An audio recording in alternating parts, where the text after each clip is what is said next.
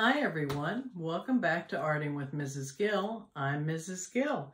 Hey, if you like this channel, subscribe and hit the thumbs up button, and then YouTube will notice me. Thank you for joining today. I took a couple days off, but now I'm back with a vengeance, and I wanted to kind of show you some of the art that I've been working on in this sketchbook. This is a sketchbook that I have been working on since fall of 2023, actually, and now it's spring 2024. So I had initially shown you these geographical designs or shapes, and what I have done is taken some Posca markers and filled up these spaces. Okay, anybody can do this. I recommend it. It's very relaxing. You don't have to use Posca markers. You can use crayons. You can use trash bags. You can use regular note paper and pens. So anything you want that helps you relax and enjoy art. And that's what I like to do, and I hope you do too. So as you can see here, these originally were just plain. I made some flowers in here. You can see that. I made some lines with circles. Again, when all else fails, draw circles. That's my motto. And then I did some other doodling in these spaces. And over here, I did the same. I did the same as here, which are just lines and 3 circles. Then I went ahead and I made a little flower over here. I'll go in and color them, and that will give it another layer of fun. Again, I am not a professional artist by any means. I do this for fun and relaxation, and I hope you enjoy watching. I really enjoy watching people do art and color. I think it's so relaxing, even the sound of it. Hear that? And so that's what I enjoy. On these Poscas, you shake them up. Sometimes the ink will come out really fast like that. Oh dear. So I'm just going to let those go. See, I've kind of made some big blobs. They will eventually dry. But if you don't like it, you can always take a rag and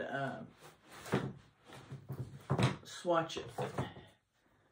That's what I do. This is my designated art rag. So I go like that. Oh, good. I take up all that extra ink without ruining my work. Okay, that's what I'm trying to do here. But we got to remember with these acrylic markers, if you make a mistake, it'll dry, and then you can just go over it with another layer. And you can see here the mistakes I've made here, and that's okay, because with these markers or any acrylic marker, you can go over it. Okay, so now I'm going to be a little more careful with pressing down so the ink doesn't get all over everything.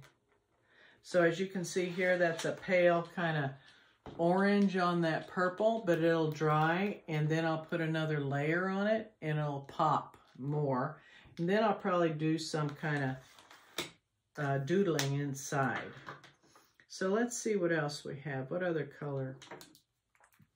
I can use this. This is a Posca bigger marker. These are actually what size? 8.0, 8K they're called. And oh, look at the vibrant color, and this is on purple. I probably will want to go back and put another shade on there, but isn't that great? See that color? It really pops on darker shades. And whoops, if you get out of the line, don't worry about it, because I can always go back with a black marker and finish my lines. That's what I typically do. So that's an example of some things that we can do. We can also make the flower have orange petals like this. I hope you're all having a good day. It's Friday. Yay! So I hope you're out having fun. We were able to go to a movie today, and it was good to get out of the house. I'm pretty much a homebody, and I like to sit around and do art and do art projects. Like I say, I've always been kind of crafty, but kind of kept it to myself. But being crafty and doing art is relaxing, and I think it's relaxing for other people to watch too, not just me. So I hope you're enjoying this channel. If you are, give me a thumbs up and come back to more sketchbooking and art crafts, unpackaging, a whole bunch of stuff. I'll see you later. Bye-bye.